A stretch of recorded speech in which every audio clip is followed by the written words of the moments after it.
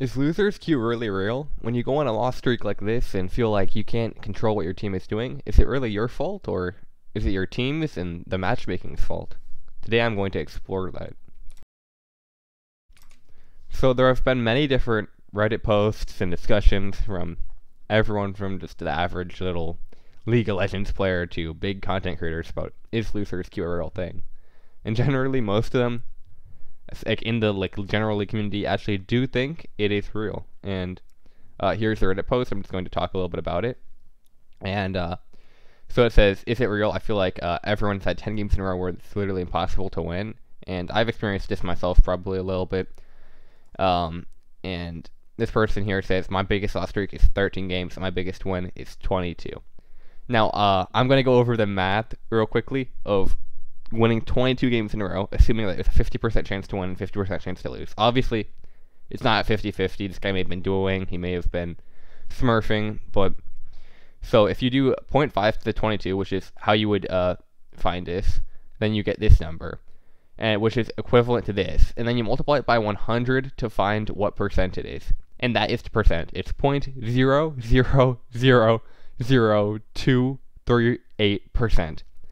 That percent. The probability is this, but that's the percent. And that is just insanely low, obviously. I don't think I need to explain that to anyone here. So, obviously there is something going on, but is it really, like, matchmaking? I don't know. I've watched some videos on this. This is one video that pretty much says it's your own fault that you're losing a lot, and I think that there is certainly some truth to that. Like, even if you get a really bad teammate, eventually you should be able to carry it theoretically. So if you go on a loss streak, at some point it's almost partially your fault, arguably. I mean, I can't say it necessarily is if your whole team goes 0-15 by 20 minutes or whatever.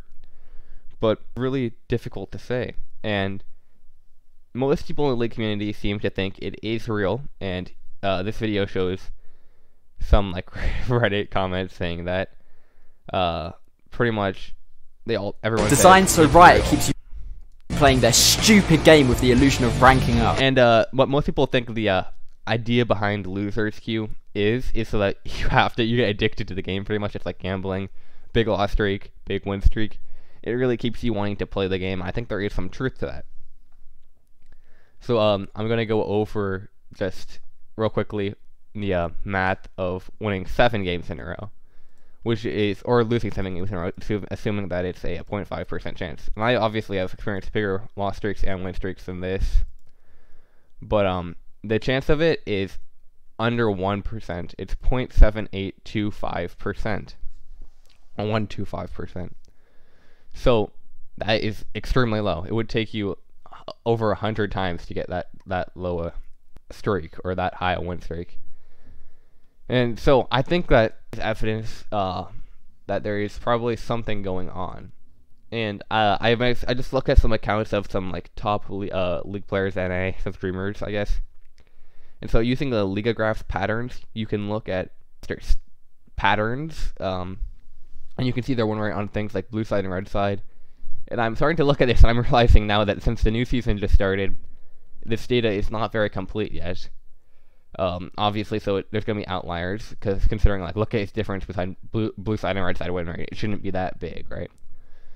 But if you actually look at its win rate after a cold streak, which is 3+ matches lost in a row, it's actually higher than it would be after a hot streak.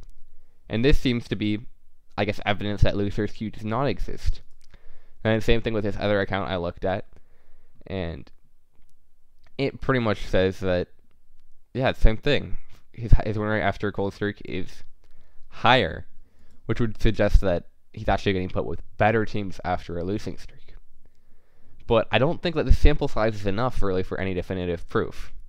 And so then I'm going to talk about the next thing, which is, like, how is it even possible to lose, like, 20 games in a row, something like that? Like, Tyler1 has went on his infamous 13-game loss streak on his road to Challenger, and I'm going to go over an example of how Riot's behavioral system works. So this is an example of, I don't know what season this is. It's obviously quite a few seasons ago, but this is a Nunu player who is playing Unsealed Spellbook and Conqueror Nunu mostly, along with some other junglers, and just completely inting it. He was Master, he's playing Master E obviously he's a pretty good Master Yi player, and then look at this. This man just started trolling, particularly right there. That looks to be about, like, I don't know, under a weekish, where this person drops over a whole division pretty much by inting. And you can see the new win rate is 2%, a 2% new win rate. And someone posted this on Twitter, I believe, and it said, and then Riot Games report pretty much support responded that this is not evidence of inting, which of course it is evidence of inting in my opinion. I mean, this person's not going 0-22 KDA every single game, but they're pretty much AFK, just either farming or inting a few kills. And I think it is pretty clear that this person is either not trying or it's not the person that played the Master Yi that's playing on this account at least. And yeah, and Riot Games support also said inting absolutely needs to be reported, but we can't put these PL errors on blast, and there's no way to know if it's actually inting. And yeah, I mean, that's pretty much the case. Like, I have seen players be banned for inting before, and generally it's when you go like 0-30. It's not when you go like 0-9 or something and are just trolling. Like, it's really difficult for the game to detect someone that just stops trying unless they go like an absolutely absurd KDA and type "I'm inting" in chat or something.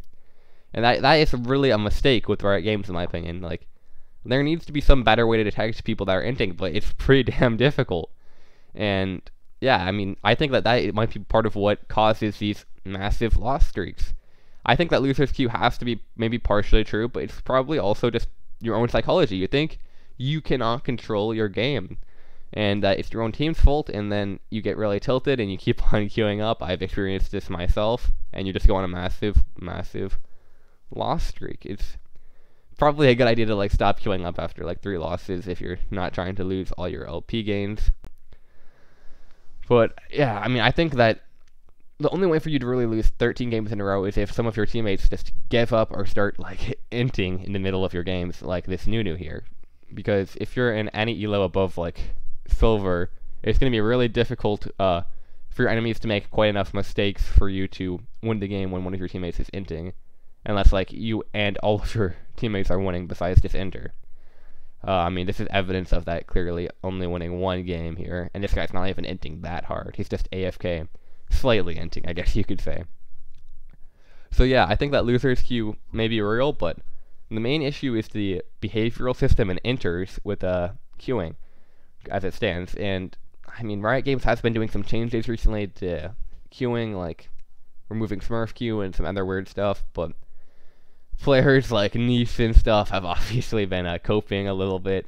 I don't think that loser's queue necessarily can be an excuse completely as to why you're like stuck in like iron when you should be challenger, but it can be a little bit of annoying, and it can be why you lost some LP in the short term, definitely, I think.